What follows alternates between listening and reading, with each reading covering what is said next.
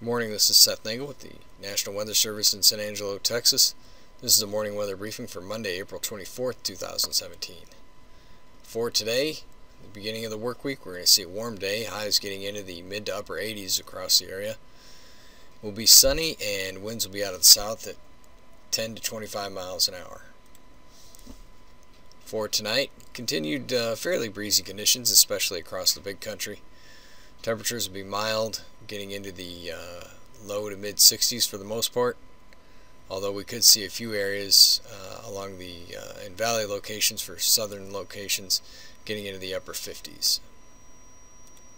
For the rest of the week, we will see very hot conditions on Tuesday, possibly even some triple-digit readings in the Concho Valley area, but temperatures in the mid to upper 90s Tuesday, and breezy as well with west winds of 15 to 25 miles an hour.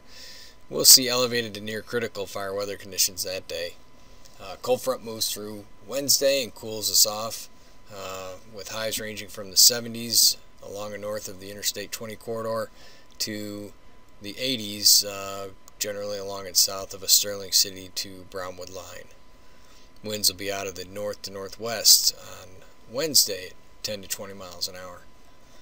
Then we'll see temperatures warm back up for Thursday and Friday. Again, a very hot day we're looking at for Friday with highs in the 90s across the entire area. And then this weekend we will see an upper level system move in, bringing a cold front through, cooling us off slightly Saturday and more so on Sunday. But also with that system we'll see a chance for showers and thunderstorms generally from Friday night into Saturday night. Some of these storms could be strong, although we're not expecting widespread severe weather. That's the briefing for this Monday morning.